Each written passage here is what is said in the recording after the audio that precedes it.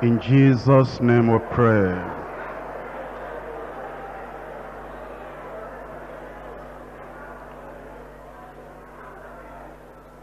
Our Father, we thank you for the reminder that heaven is so precious and the glories of heaven are indescribable.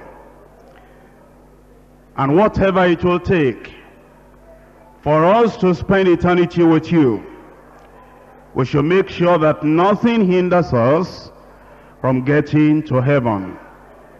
Because if we miss heaven, it will be more than crime. Therefore, Lord, we pray that you will prepare every one of us, that will throw everything behind us, so that at all cost you will hold our hand, we will hold on to your hand, and we will make it finally on that wonderful day in Jesus' name.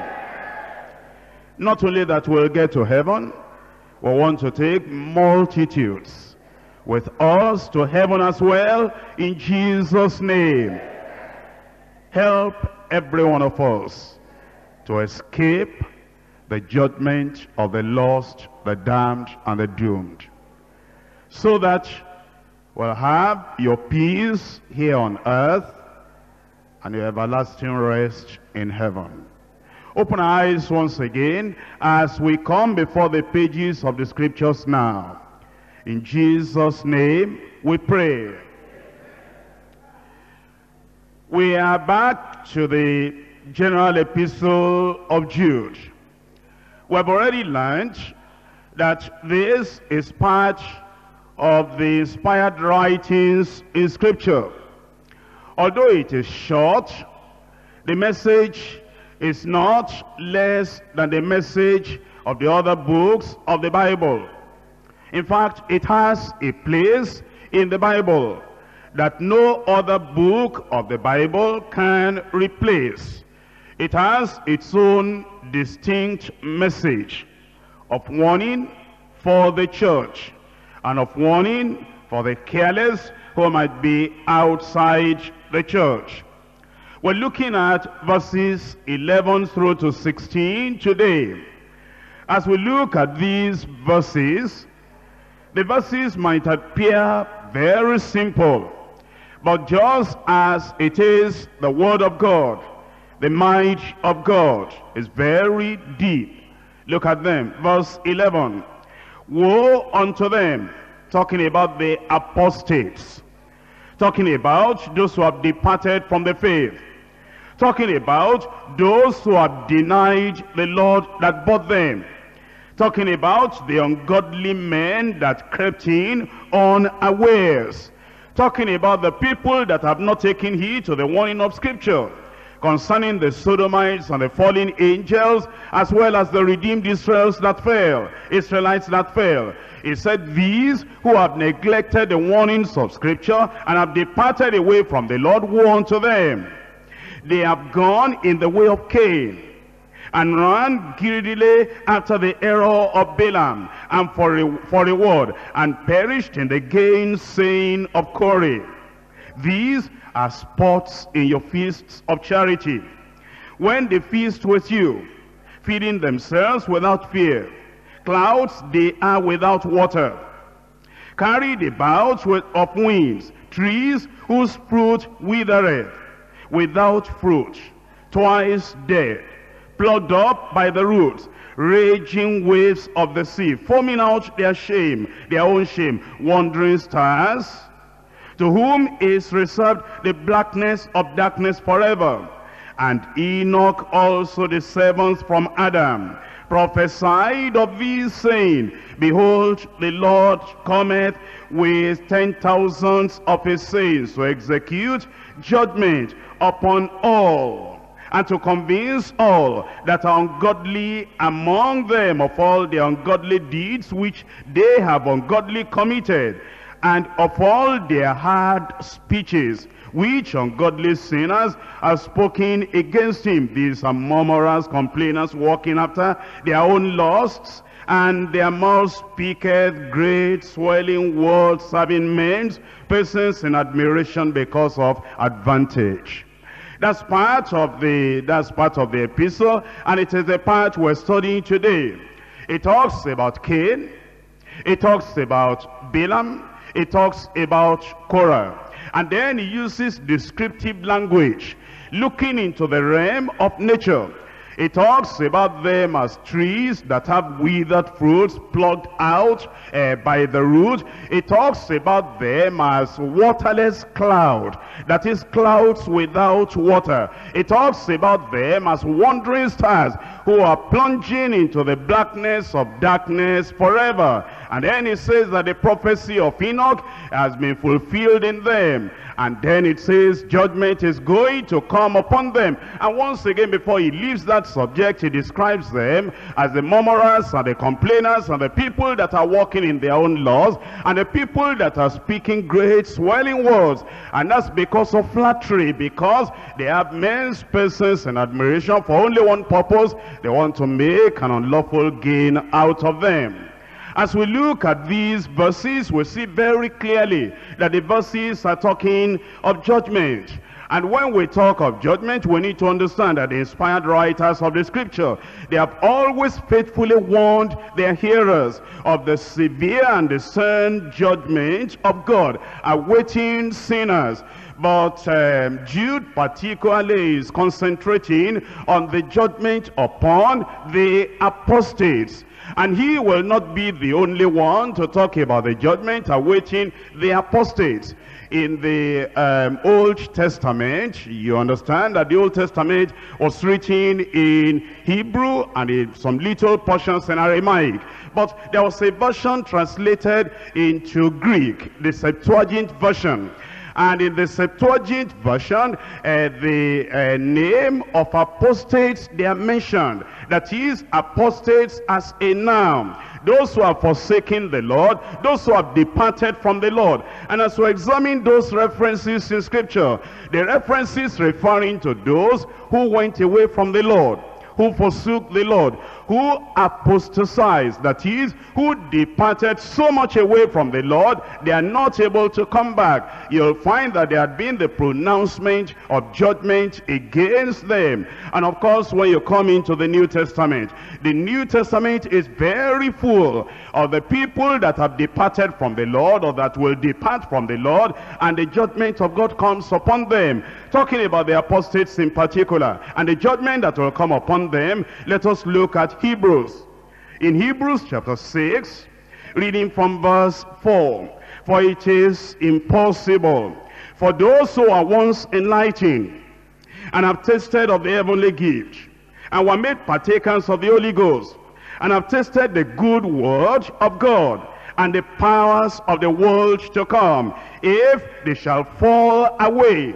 It's talking about the people that knew the Lord before. And it's telling us some specific things about them. Number one, they were once enlightened. All sinners have been in darkness, but these came out of the darkness. They were enlightened. Number two, they tasted of the heavenly gift. Taste and see that the Lord is good. These people knew of the goodness of God, of the grace of God, of the loving kindness of God. They tasted of the heavenly gift. Number three, they were made partakers of the Holy Ghost. These were the people that received the Holy Ghost in the past. And number four, they tasted of the good word of God, the goodness of the word, the power in the word, the enlightenment in the word, the cleansing in the word, the experience in the past, and even the powers in number five, the powers of the world to come. The supernatural had been in their lives before. Now it says, if they fall away, remember once again, falling away is deeper and greater and farther than just ordinary falling. They backslid. They remain in that backsliding with perpetual backsliding, and then they now continue to deny the word of God, the word of faith that could bring them back. They denied. They have not only fallen, they are falling away. It's impossible, if they fall away, to renew them again to repentance, seeing they crucify to themselves the Son of God afresh. It's a new thing they did now, and they put him to an open shame. For the earth which drinketh the rain in the rain that cometh out upon it, and bringeth forth herbs, meat for them by whom it is dressed, receiveth blessing from God. But that which beareth thorns and briars is rejected, and is nigh unto cursing, whose end is to be burnt. There you find the judgment of God upon the people that fell away, and they remained away from the Lord. They remained in apostasy. It says, whose end is to be burnt, in Hebrews chapter 10. From verse 26, for if we sin willfully, after that we have received the knowledge of the truth. These are people that once had received the knowledge of the truth, and they accepted the truth. And there was a time when the truth coming into them made them free. But now after that, they sinned willfully. It says, there remaineth no more sacrifice for sin, but a certain fearful looking for of judgment and fiery indignation, which shall devour the adversaries. These were the beloved of the Lord before. They were justified. They were friends of the Lord. They had received of the grace of God, but then they turned away from the Lord. They went far away from the Lord, and they became adversaries. And there is fiery indignation going to devour them. In verse 28, he that despised Moses' law died without mercy under 2 or 3 witnesses of how much sorrow punishment. Suppose ye, shall he be thought worthy who has trodden under foot the Son of God, and has counted the blood of the covenant wherewith he was sanctified? He was sanctified, you know.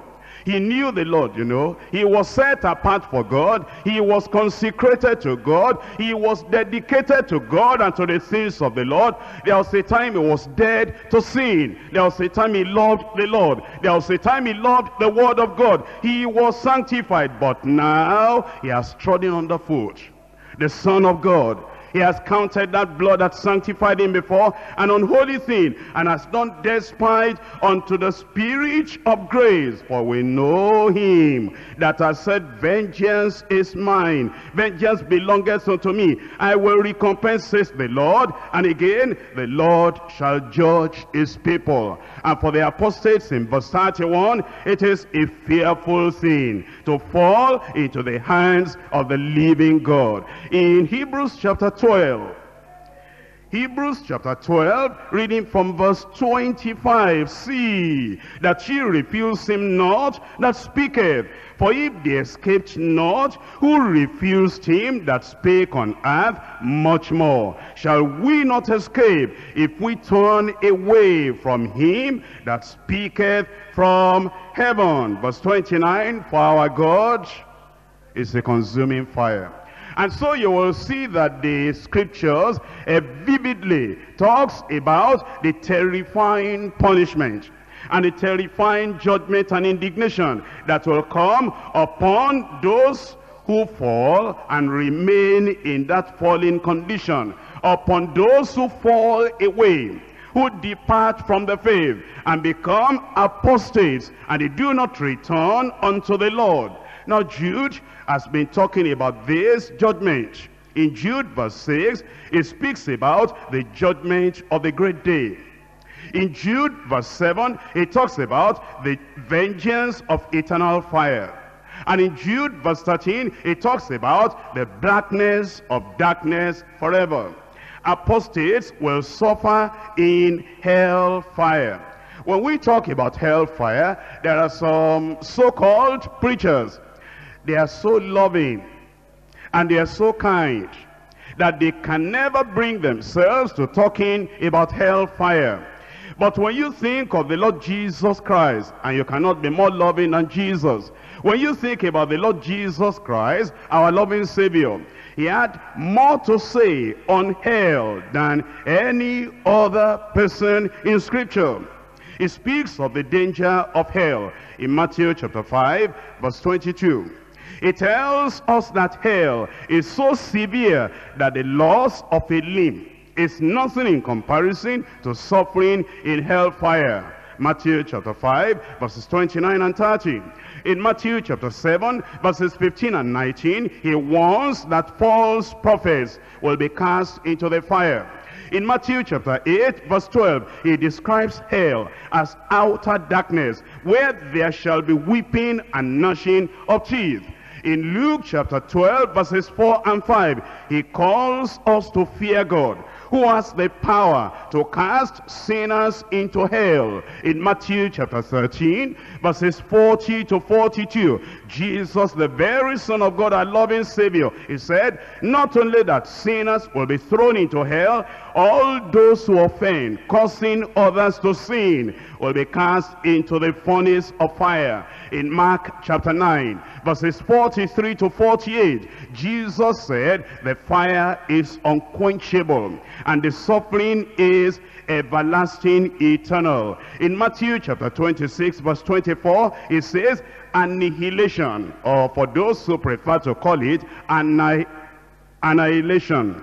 Those who that it is better, it says annihilation will be far better than hell. The Jehovah's Witnesses and the Seventh-day Adventist people, oh, they say when they get, if there's anything like hell, when they get there, you are burnt off, annihilation. Jesus said, if that were the case, that would even have been better. And that means then that there is no annihilation. There is nothing like you get there and then you vanish, you are no more to be seen. It is suffering forever and ever. And it's Jesus Christ that said there will be degrees of suffering in hell.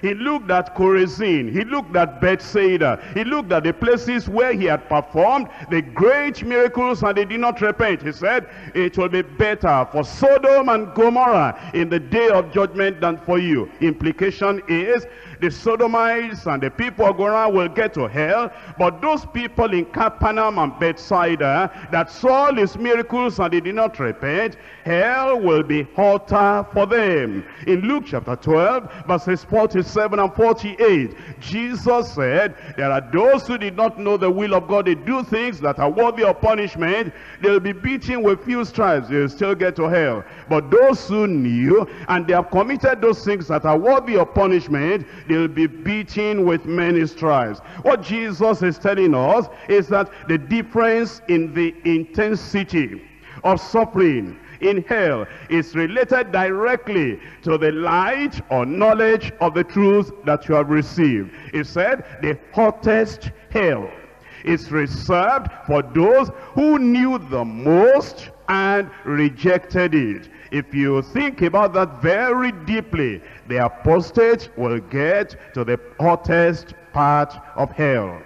Sinners will be in hell. It will be hot enough to make them suffer and regret all they have done. But then for the apostate, for the one that tasted of the goodness of the Lord, for the one that was a partaker of the Holy Ghost, for the one that saw the goodness and the enlightenment of Scripture, for the one that tasted of the salvation of the Lord and then fell away from the faith and went away from the Lord, if he dies in that condition, the hotness of hell, the intensity of wrath, the intensity of punishment will be greater for that apostate than all the other people that get into hell. It's going to be a terrible thing for apostates. In 2 Peter chapter 2.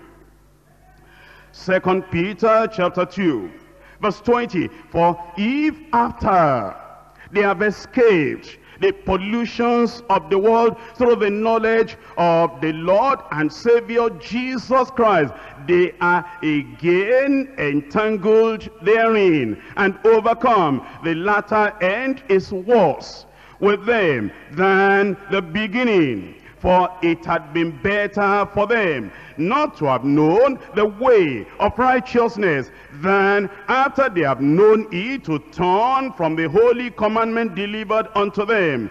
But it has happened unto them according to the true proverb, the dog is turned to his vomit again, and the soul, the pig that was washed, to a wallowing in the mire. That tells us then it will be terrible for the apostate. An apostate, as I've told you, and as the scripture gives us the record, is one that knew the Lord before and experienced much from the Lord before, but now is turned away from the truth to teach and propagate error and evil.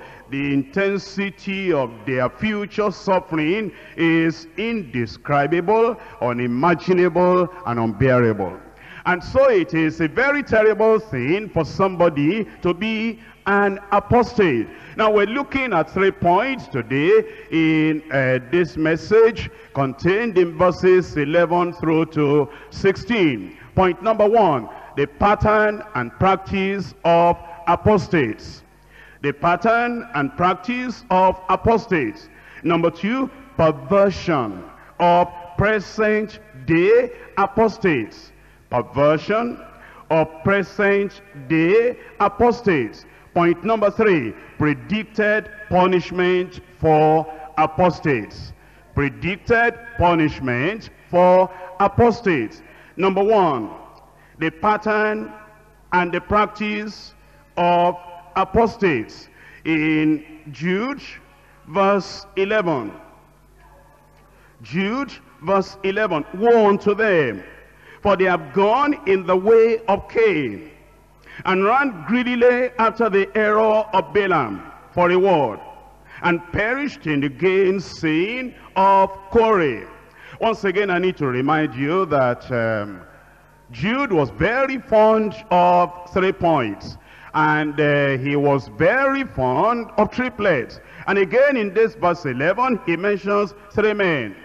Classic apostates, classic rebels, classic people that are examples of those who turn away from the truth. Number 1, Cain. Number 2, Balaam. Number 3, Korah, written here as Korah. And it says, woe unto them, because they follow after the pattern and the practice of these 3 men, Cain, Balaam, and Korah. These 3 men came under severe judgment before the Lord, and the apostates, they pattern their practice after that of Cain, Balaam, and Korah. If you know the stories concerning Cain, concerning Balaam, concerning Korah, there are 3 things you will notice. Number 1, Cain shows the pride, the hatred, the persecution coming from apostates. His sacrifice had not been accepted.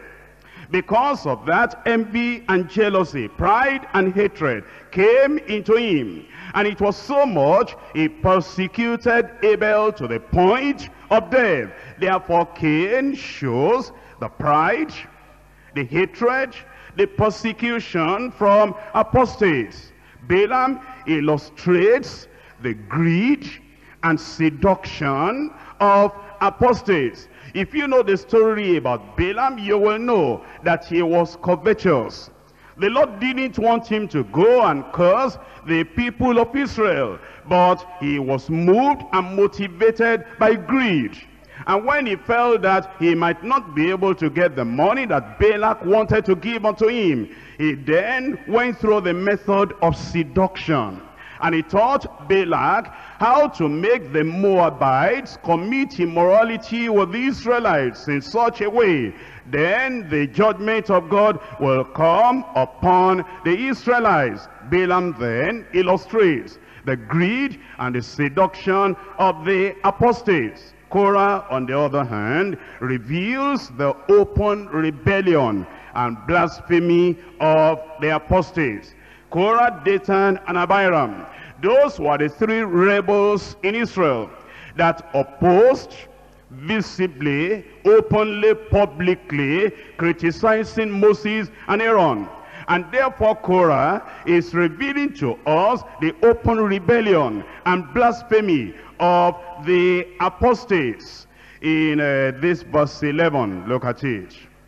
Woe to them, For they have gone in the way of Cain. They have run greedily after the error of Balaam for reward.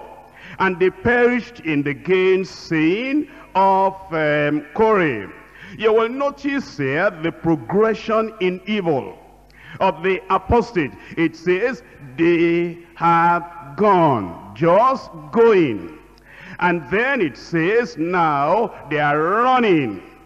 And then it says they perished. It is talking about the accelerated pace in the way to hell, in the way of evil of the apostates. They first of all go gently, and they first of all just go at the normal pace, but now as they swallow demons, and as they are possessed by the devil, for Satan entered into Judas. Now they run greedily after the error of Balaam for reward. And eventually they were so eager in serving the devil, they perished suddenly in the gainsaying.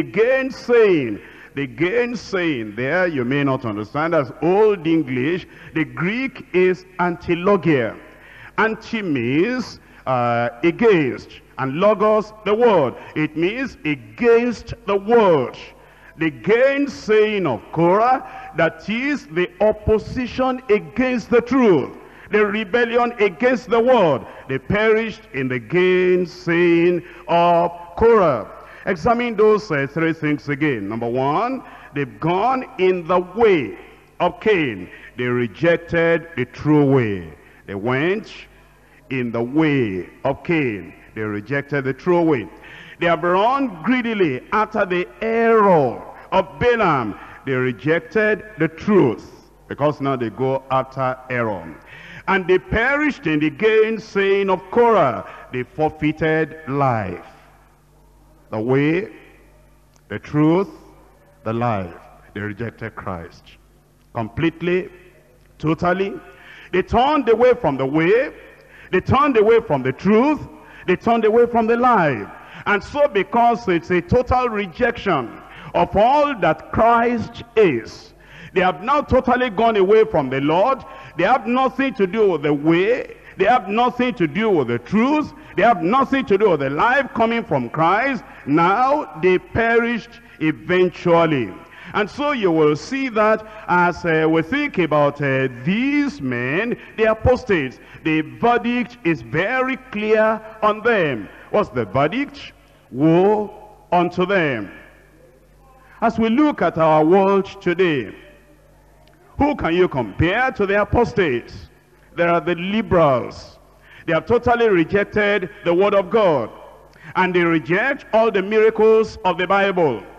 And all the things that are supernatural and miraculous in the Bible, the liberals and the modernists, they reject.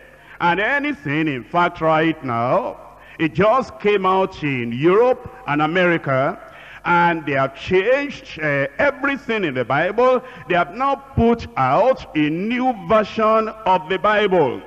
And they avoid things that relate to our salvation. For example, crucifixion. They have removed the word crucifixion, and they now put another word instead of crucifixion. They have even removed that Jesus Christ was born in the manger. Now they have put another thing to try to give the idea that it wasn't that bad after all. And they have removed quite a lot of things, and they're trying to publicize that and push that kind of watered down kind of Bible that doesn't have the power of God anymore, doesn't have the truth anymore. They are pushing that on their people.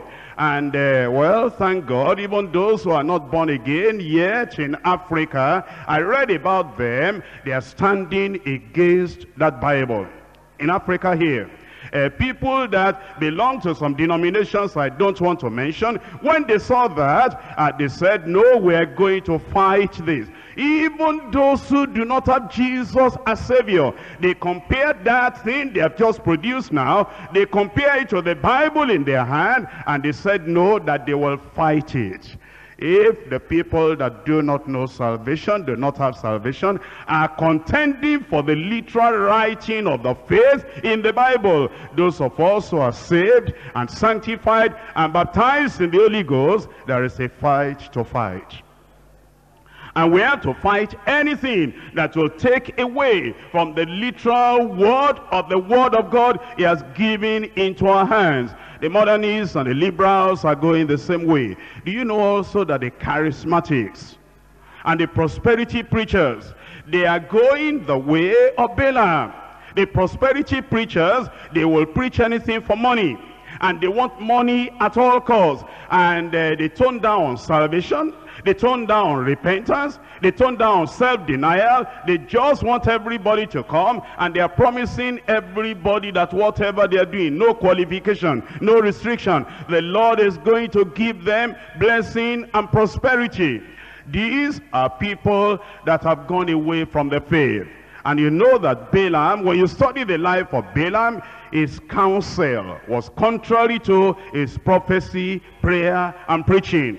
You see, when you look at the prophecies of Balaam, and he prophesied about Christ, and he prophesied about Israel, and he prophesied about the goodness and the promises of God for the children of Israel. When you look at the prophecy, they appear correct.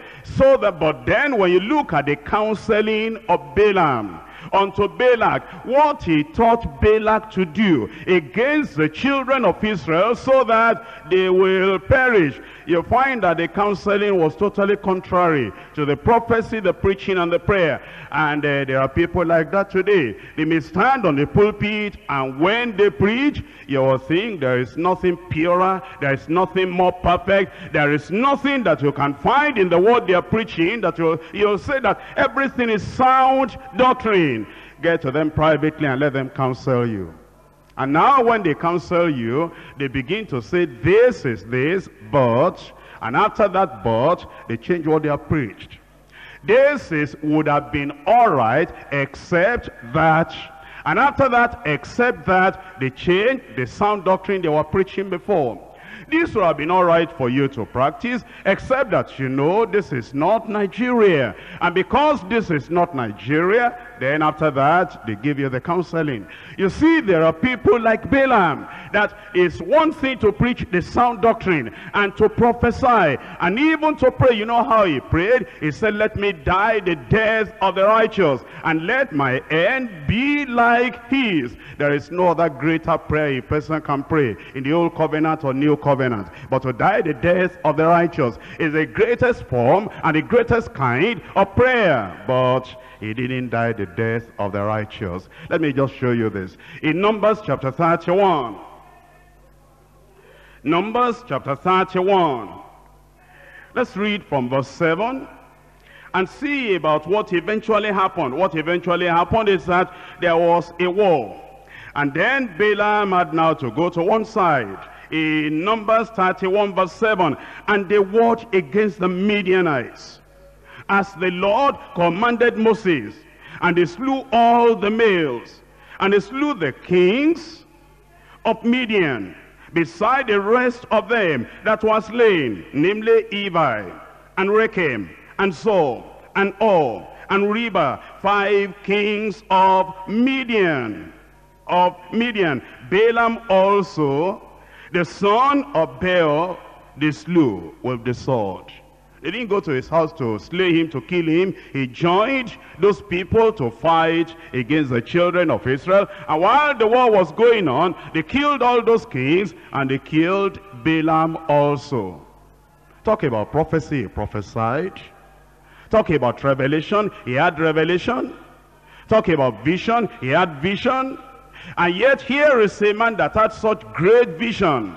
Even talking about the star out of Jacob, that is about Jesus Christ. Even with the greatest of prophecies concerning the Messiah, he still perished with the unbelievers. He died the death of an unrighteous man, a backslider, an apostate, a rebel against the Lord.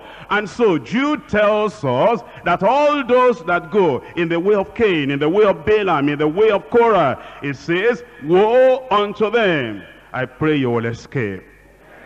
that you will not suffer the fate of the apostates in Jesus' name. Let's go to point number 2, the perversion of present-day apostates. In verse 12, these are spots in your feast of charity.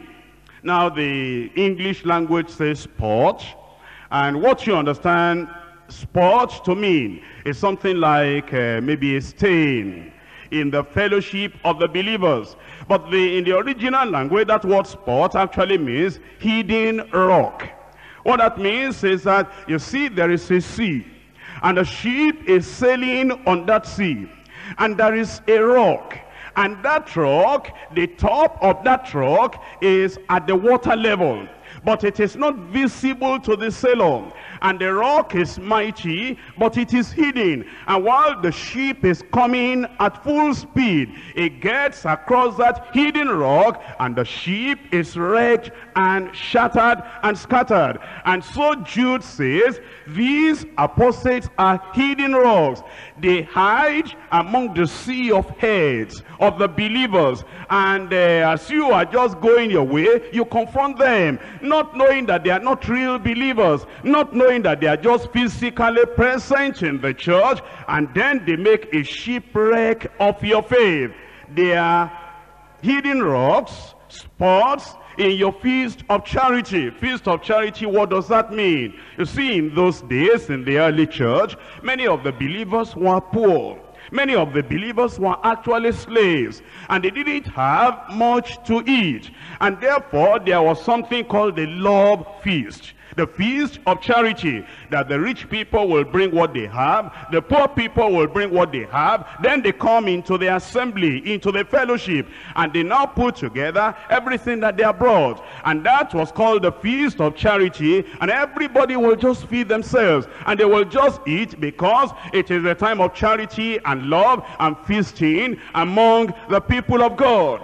Why don't we do that today? In the early church, that thing eventually corrupted them. If you read the Corinthians, you'll understand that the rich people now will come together in a group and share what they have, and the poor people will get together, share what they have. That in the fellowship, some people were getting drunk, and the others were going hungry. And then Paul the apostle said, what? Have you not houses to eat in? Are you bringing the church of God into disrepute and shame? And eventually in the early church they canceled that thing. So that's why you don't find it much into church history, and you don't find it today. But at that time it was there. And these apostates were hiding there in the feast of charity, but they were like hidden rocks. And it says, when they feast with you, feeding themselves without fear. Without fear of discovery. Nobody will discover them. Then it says, clouds they are without water. Clouds without water. Carried about of winds. Trees whose fruit withereth. Without fruit, twice dead, plucked up by the roots. Raging waves of the sea, foaming out their own shame. Wandering stars, to whom is reserved the darkness of darkness forever. Here, he's giving us the description, and he's telling us about these apostates. Now, do you notice something in Jude? In trying to talk about the apostates, he had already gone into the realm of the fallen angels.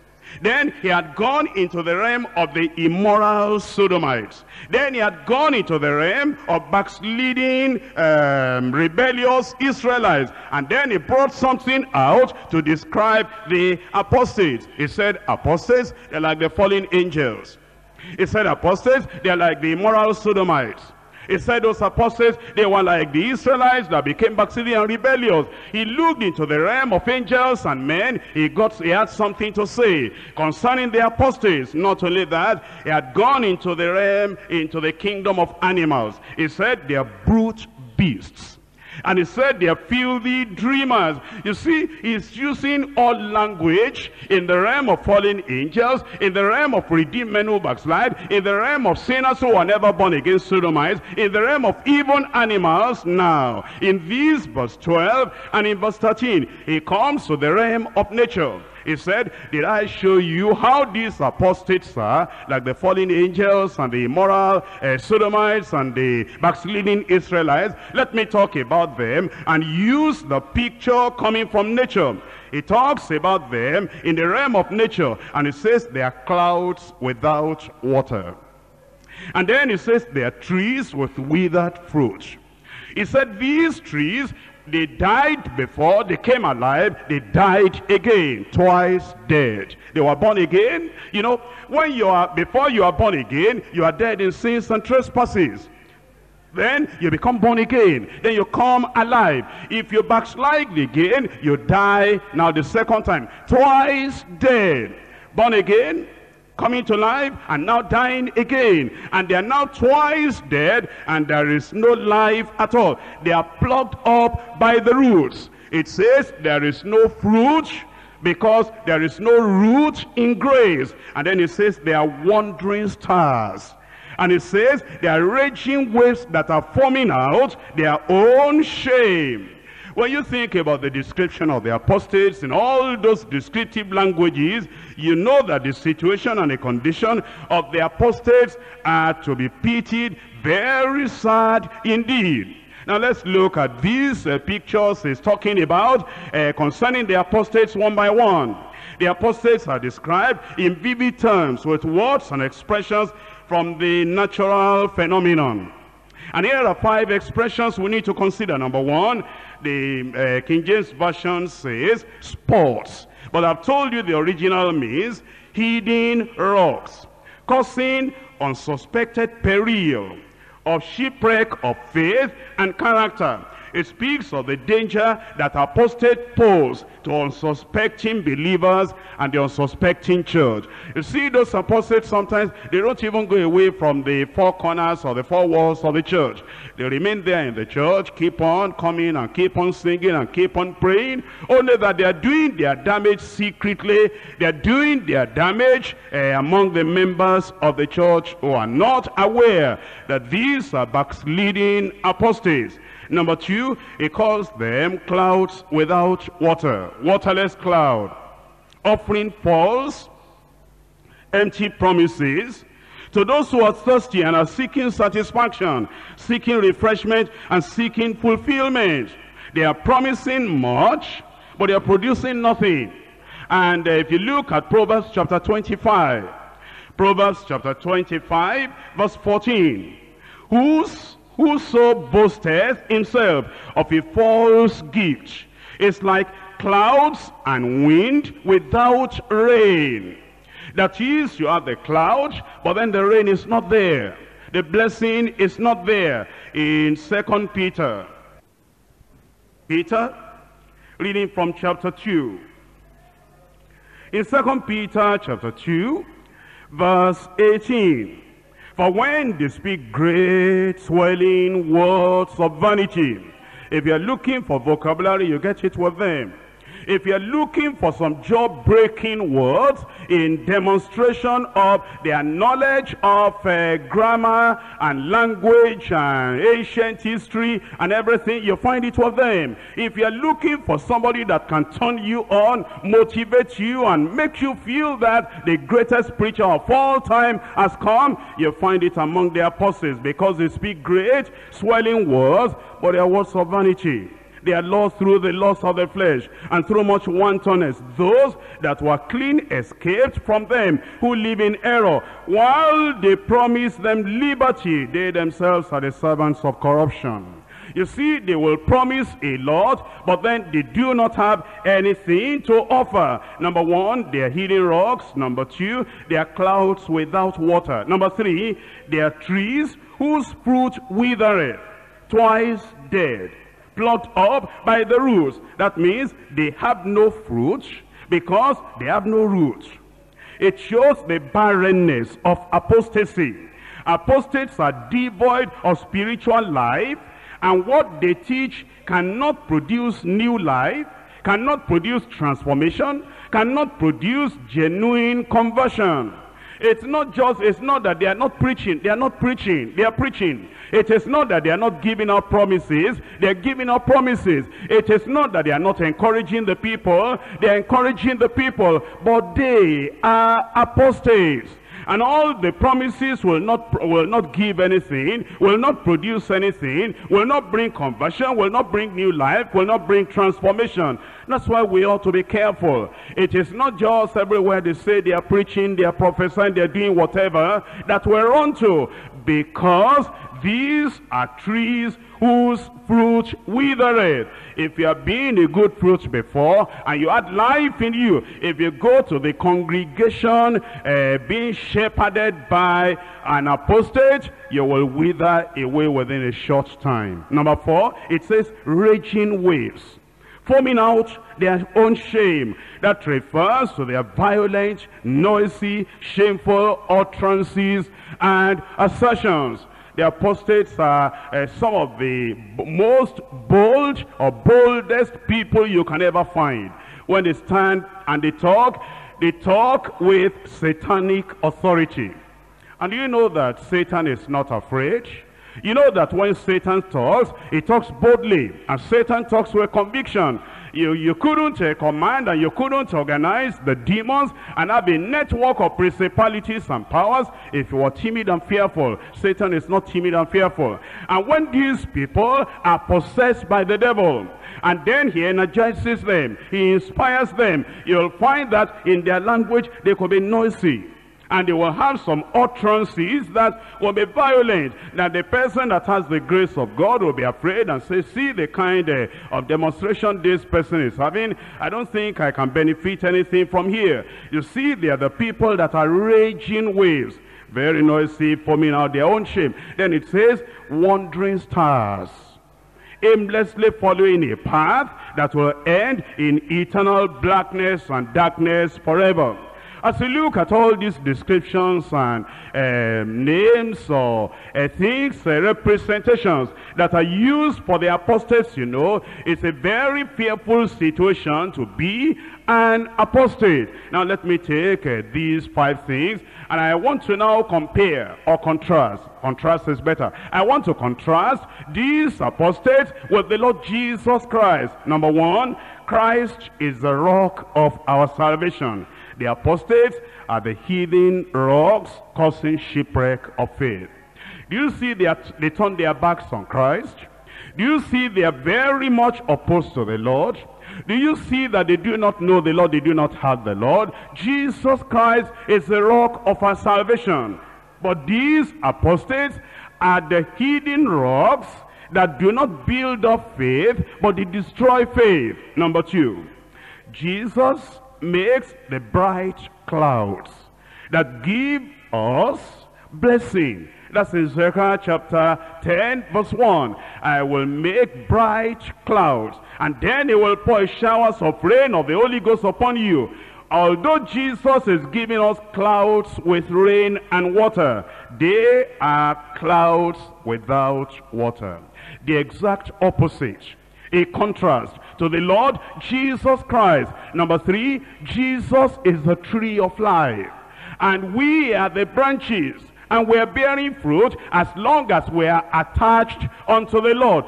They, the apostates, are twice dead trees with withered fruit. Number 4, Jesus is our shepherd. He leads us beside the still waters.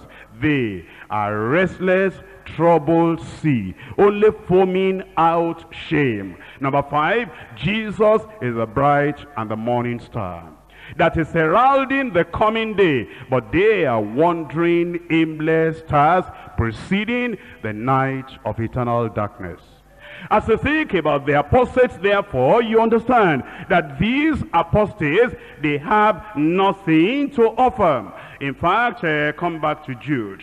In Jude, now verse 16, these are murmurers, complainers, walking after their own laws, and their mouth speaketh great swelling words, having men's persons in admiration because of advantage. The apostates are murmurers and complainers, who are dissatisfied with the truth and the plan of God. They always find something to complain about. Always find something to murmur about. Always find something they cannot agree with, no matter how blessed a meeting might be. No matter how wonderful a ministration might appear to be. No matter how many people are rejoicing, saying, we praise the Lord, we praise the Lord. Revival has come. I'm even giving testimony. I never attended. What a wonderful meeting. A wonderful meeting like this I never attended. Apostates still have their own criticisms. Even when everybody else is rejoicing, even when everybody else is saying, we praise the Lord, see what the Lord is doing, they have their complaints and they have their murmurings. They are dissatisfied with the truth of God and the plan of God. They speak vain words to seduce people. And their empty words flatter the people to gain favor or support from their prey, from the people they want to hold captive. They say whatever the people want to hear rather than what needs to be said so that souls will be saved. We've seen the apostates, how they are vividly described. And we've seen as we look at all these things that there's one prayer for us to pray, that God will help us, we will never backslide. We will never become apostates. If you see the way heaven looks at backsliders, if you see the way heaven looks at apostates, you will never want to be an apostate. You will never want to be a backslider in your life, and you will never be. Now we go to point number 3, predicted punishment for apostates. Predicted punishment for apostates. Now Jude, we're reading from verse 11 again. Woe unto them, not blessing, woe unto them, not the favor of God, not the grace of God. They've gone too far, beyond the day of grace, beyond the mercy of God, beyond even the arena or the realm of the love of God. Woe unto them, for they have gone in the way of Cain. He's telling us, as certainly judgment came upon Cain, certainly the judgment will come upon them. They have run in the way greedily after the error of Balaam for reward. And as certainly as the judgment and the wrath of God came upon the greedy Balaam, even so the judgment of God will come upon the apostates, and they perished in the gainsaying of Korah. Then it goes on in verse 14. And Enoch also, the seventh from Adam, prophesied of these, saying, behold, the Lord cometh with 10,000s of his saints to execute judgment upon all. Here we find another thing here. You see, every book of the Bible has something to supply that all the other books of the Bible will not supply. Already here you see, we know about Enoch, and we have read about Enoch in Genesis. And there is one thing we read about Enoch in Genesis. When he became 65 years of age, he knew the Lord. He started walking with the Lord. For the rest of the 300 years, he was walking with the Lord, and the Lord took him away. But then we come to the Hebrews. And Hebrews is going to tell us something now about Enoch that you don't exactly read in Genesis. By faith, Enoch pleased God. He walked with God. Therefore, you have the faith of Enoch lifted up and shown forth to the Christian church. And yet, there's something Hebrews has not told us about Enoch. There's something all the rest of the New Testament or the Old Testament has not told us concerning Enoch. They didn't tell us that Enoch was also a prophet. They didn't tell us that Enoch also prophesied. Once again, remember that there are revelations in the New Testament that gives you information by inspiration that you didn't get in the Old Testament. I told you yesterday that when you think about the two men that confronted and opposed Moses, you don't have their names in Genesis, in Exodus. You have their names when Paul was writing to Timothy. That's by inspiration. And then when you think about Noah, the preacher of righteousness, you see, when you read Genesis, it just talks about Noah. He found grace in the presence of the Lord, and he built an ark. We are not told in Genesis that he was preaching. When you read what Jesus said in Matthew concerning Noah, it was in the days of Noah, so shall it be in the days that he will come. And then he talks there about his separation from the world, which is still about his righteous life, not about his preaching. It is when you come to Peter that you have that added information by inspiration, that Noah was a preacher of righteousness. And here now we come to Jude, and Jude has already given us an information by inspiration that we do not find in Deuteronomy concerning the burial of the body of Moses, and concerning the fact that Angel Michael and Satan had kind of a disagreement or argument about how to handle the dead body of Moses. Here now again, Jude is giving us another thing. He's telling us Enoch, the seventh from Adam, prophesied, saying, behold, the Lord cometh with 10,000 of his saints. You know something here? The first coming of Christ was first revealed unto Adam.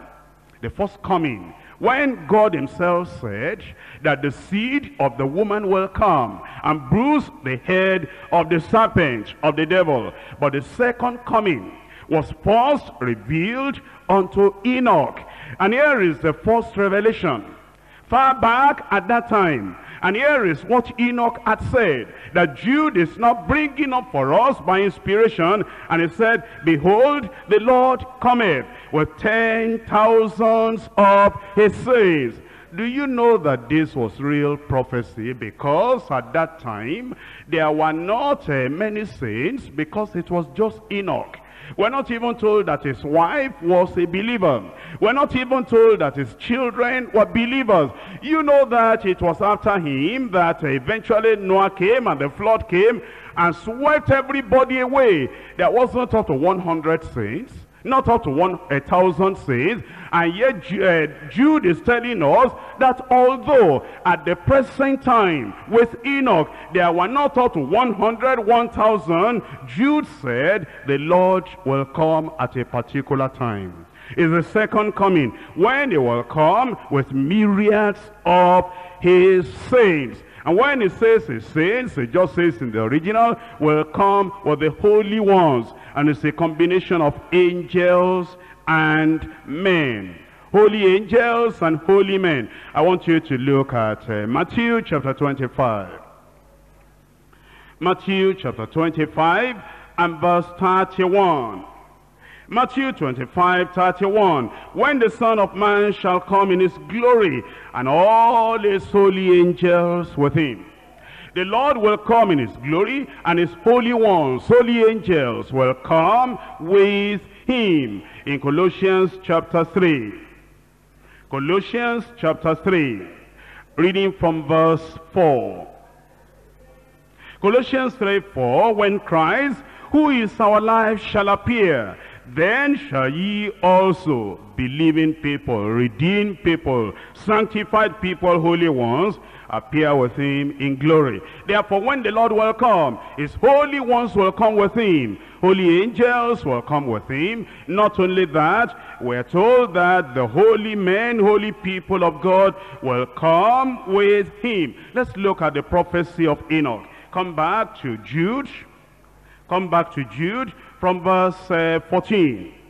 And Enoch also, the seventh from Adam, prophesied of these, saying, behold, the Lord cometh with 10,000 of his saints. Here are some facts concerning the prophecy of Enoch. Number one, the Lord is coming. It is certain, it is sure, Satan cannot hinder him from coming. The Antichrist cannot hinder him from coming. And the politicians of the world and the kingdoms of this world cannot hinder him from coming. Jesus is coming again.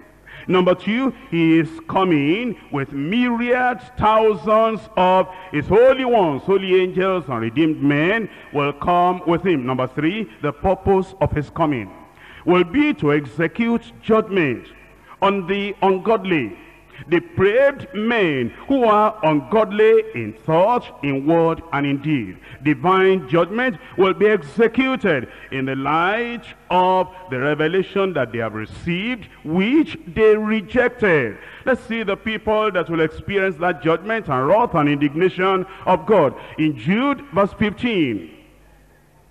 To execute judgment upon all, and to convince all that are ungodly among them of all their ungodly deeds which they have ungodly committed, and of all their hard speeches which ungodly sinners have spoken against him.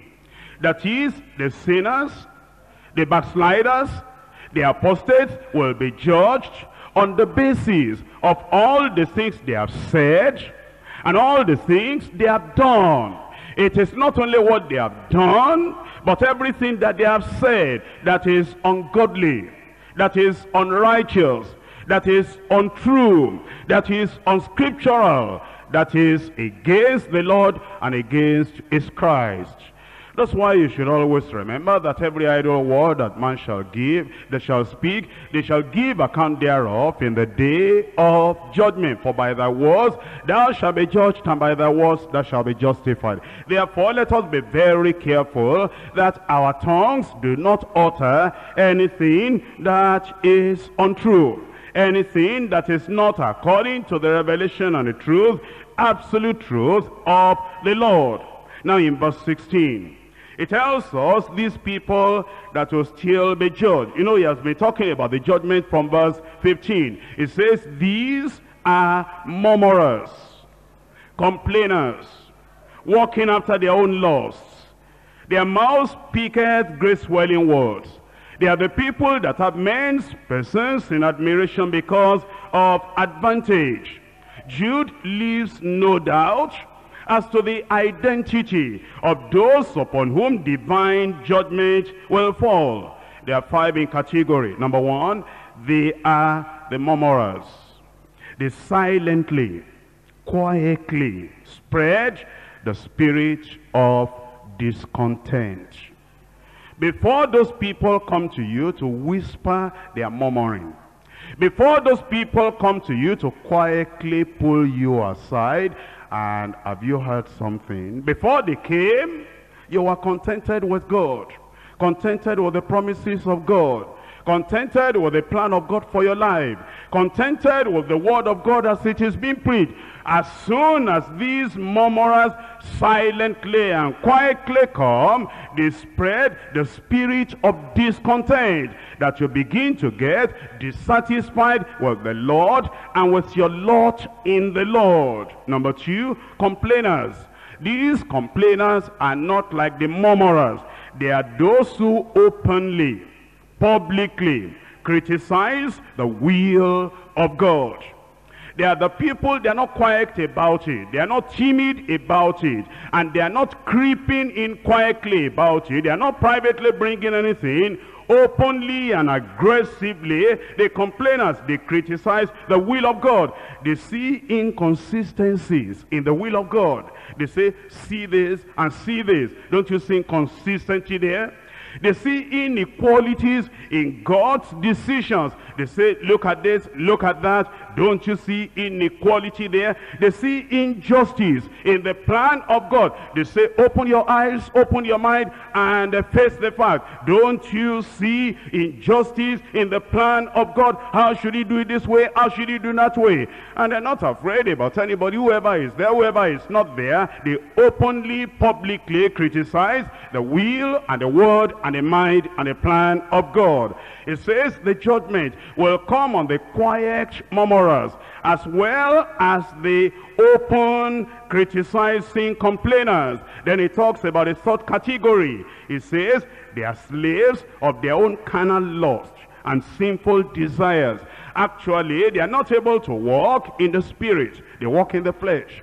They are not able to walk according to the commandments of God.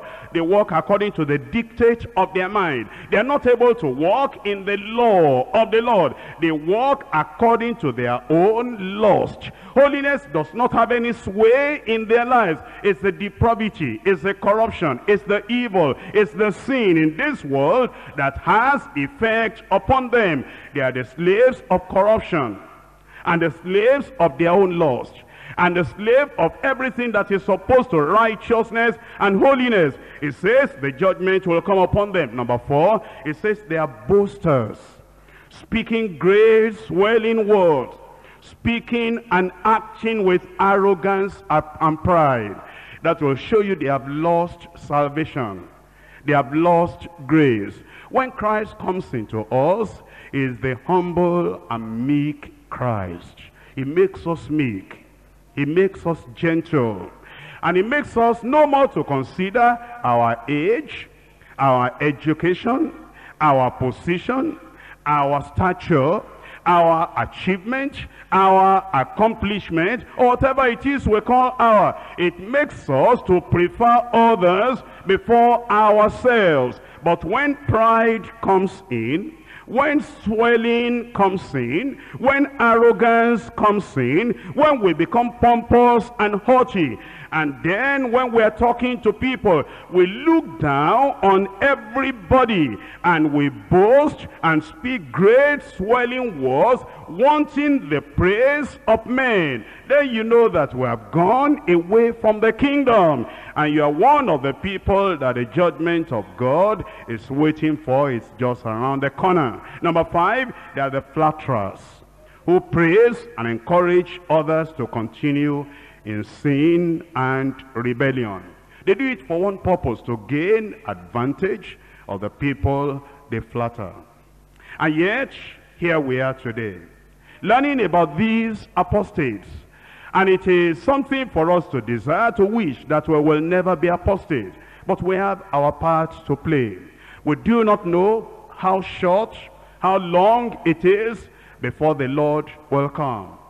And sometimes we think that he may not come so soon. Because, you know, in the time of Noah, he started saying, the flood is coming, the flood is coming, the flood is coming. 1 year passed and the flood did not come. 10 years passed and the flood did not come. 20 years passed and the flood did not come. 50 years passed and the flood did not come. Who knows? The very next day when the flood will come, maybe Noah still went out preacher of righteousness and say, there is still chance, the flood is coming. You have been saying that thing now for more than 100 years. And the flood has not come. Leave me alone. If you are fanatical with something coming, let it come on you. I am free. Go away with your kind of terrifying message of doom. The following day, God said, Noah, enter into the ark. And Noah must have said, so much room in the ark. Who will go with me there? Your wife, your sons, their wives. Only 8 of us. There is more room. The men are not ready. Replace them with animals. And then the goats and the sheep and the lion and the birds, they started coming in. And the people were seeing him. It wasn't done in a secret place. They were seeing him. Maybe they were laughing. Maybe they were jesting. Maybe they were saying, fanatical Noah, old man. They tell us that when you become older, you begin to behave like a baby. It's gone back into the cradle. And then the Lord said, Noah, that's all right. Can I lock the door? I will lock it myself, so that you don't open it for anybody after I lock it. And God locked the door, and he took the key away. And the floods came from beneath and came from above, as if it was child's play. The flood started rising up. And the people that said it may not be, they started saying, it looks like this thing is true. Can we pray now? That ark is very big. I think I'll get a place there. And Noah has been talking to me before. I know that if he hears my name, he will open that thing. And they knocked. You can check up when we get to heaven. They knocked. You say you don't treat it there. They knocked. And as they were knocking, Uncle, Noah, you remember me? You've been inviting me. Now I come. And Noah shouted from within, I'm sorry. The key is not here. The key is in heaven. You can't open at all. You can't help me. You allow me to drown. Look at my wife. I didn't allow her to respond before. Now I allow her. Let her come in. Noah said, I'm sorry. The door is locked. And who knows when the sound of the trumpet will be? Who knows when the Lord will say, children, the end of history has come. The end of preaching has come. The end of Congress has come. The end of travail and labor has come. Now come up. And one by one, wherever we are, in the bush, in the village, in the town, in the city, in the nations, we begin to go up one by one. And then the people that saw us before, we have been preaching to them, and they say, they jump, they want to fly. They jump, they come down. And then they see us going one by one, and we have gone. And the radio is, taking it, and television taking it. Some people have gone. We've lost thousands of people from Lagos, from Kaduna, from Ghana, from Kenya, from everywhere. We hear that these people have gone. The fanatical people, the deeper people, the holiness people, they have gone. And then the people start praying, oh God, save me, oh God, save me. The door is locked. And that's why you are being told today, here is the word of God for you. It says, come, my people, enter thou into thy chambers and shut thy door before above thee, and hide thyself, as it were for a moment, until the indignation be overpassed. The indignation is coming, the wrath is coming. Will you come and hide in Christ today? Will you come into the Lord Jesus today and say, Lord, here am I. Lord, here am I. I do not want to be lost. I do not want to perish with the gainsaying of Korah. I do not want to perish with Balaam. I do not want to perish with Cain. Today I am coming in. Today I am coming in. Today I am coming in. Come and receive the Lord today. Come and receive the Lord today. Come and receive the Lord today. The Lord is calling everyone. Will you not get ready? Will you not be prepared? Will you wait until the judgment will come upon you?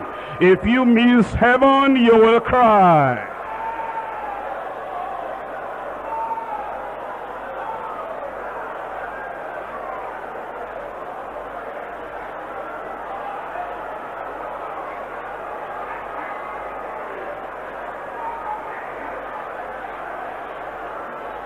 The rapture will take place any moment from now. Don't delay. Make your life right with the Lord. Make your life right with the Lord. If you miss heaven, you will cry. And you'll do more than crying. You will cry tears, you will cry blood. If you miss heaven, you will cry.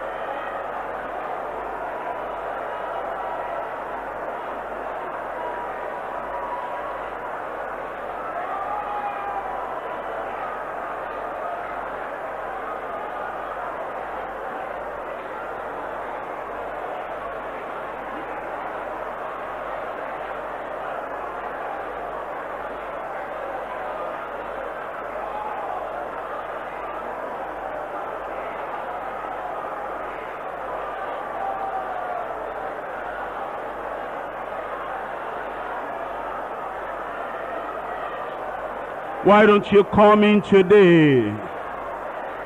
Come, my people. The mercy of God is still calling you. The love of God is still calling you. The grace of God is still calling you. The Spirit of God is still calling you. The church of God is still calling you. The bride of Christ is still calling you. Come. The Spirit and the bride say, come. Let him that heareth say, come. And let him that is athirst come and take the water of life freely. Call upon the Lord while he may be found. Seek the Lord while he may be found. Call upon him while he is near. Let the unrighteous man forsake his thought. The wicked man forsake his ways. The unrighteous man forsake his thought.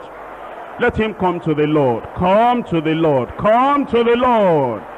Come today. Tomorrow may be too late.